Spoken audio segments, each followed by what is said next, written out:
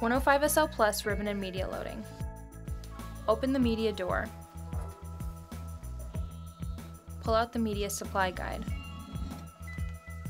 Place the roll of media on the supply hanger and push it back. Slide in the media supply guide until it touches the edge of the roll. Loosen the thumb screw under the outer media guide and slide the guide to its furthest outboard position. Open the printhead. Thread the media under the media dancer assembly roller, the media guide roller, and the upper media sensor. Push the media forward until it passes under the printhead assembly, under the snap plate, and over the platen roller. Slide the outer media guide in until it touches the edge of the media. Tighten the thumb screw under the outer media guide. Place the ribbon on the ribbon spindle and push it back.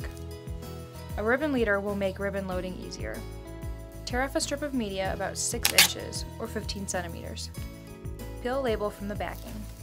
Use this label to attach the end of the ribbon to the media strip and make a ribbon leader. Thread the ribbon over the media dancer assembly and under the ribbon guide roller.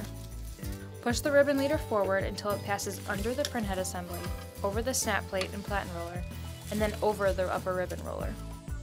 Wind the ribbon leader around the ribbon take-up spindle. Rotate the spindle to remove any slack. Close the printhead. Press pause.